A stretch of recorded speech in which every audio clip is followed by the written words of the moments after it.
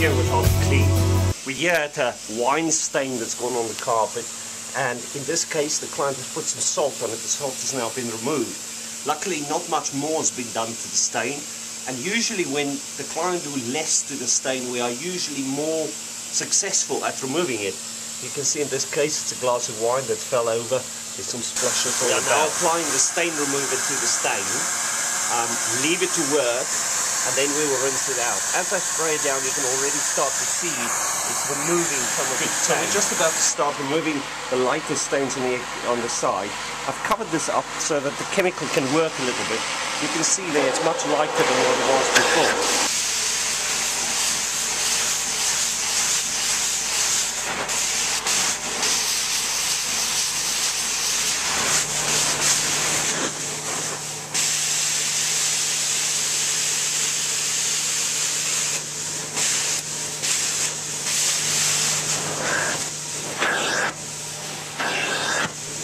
So now the next process, what we'll use for this is what we call a water claw, because a lot of this wine is soaked into the pile of the carpet. We would like to remove it from underneath, otherwise it does come back. It's what we call wick back. This product works by the airflow coming out, but it's picked up through all these different holes. Soak it nicely into the carpet.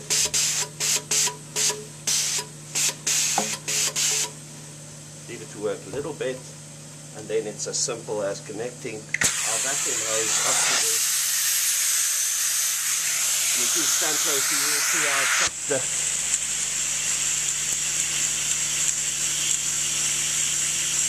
And then it lifts the cleaner through the carpet from underneath. You can see there it's working in the back. You can do the same there. So it actually sucks the air through the back of the carpet. Now after the second attempt of cleaning this stain, you can clearly see the big marks still present. This is very likely because salt has been applied in this area. You can see all the little drips that wasn't touched by the client before, that's come out straight away. But the area that's been affected by the salt, that's now much more difficult to remove. And that's why if you do have a stain and it's a size as this, rather give us a ring so that we can deal with it, because we're much more successful at removing it if you haven't touched it. So we've now used another product to remove that last tinge of the red wine. I'm just busy rinsing, and this is very important to remember. Some companies are forced to use only one range of product because they are in a franchise where they can only use those. Using an independent company like Art of Clean allows you to get somebody in that has got a choice of various. So we're just about to make the final rinse on the carpet. I've already started there, but you can see there that looks 100% better. It's very important as well, if you do get a company in to remove your stains for you, that they don't put chemicals down and cleaning solutions down that they don't remove. With Art of Clean, you know we use safe cleaning solutions that we will remove out of your carpet so it doesn't resoil very quickly. Hi there, this is Pierre with Art of Clean. I'm just here with Mr. Garrett, and we've cleaned some wine stains off his carpet for unfortunate accident there, and that looks so much better now. Mr. Garrett, tell us a little bit more about what happened.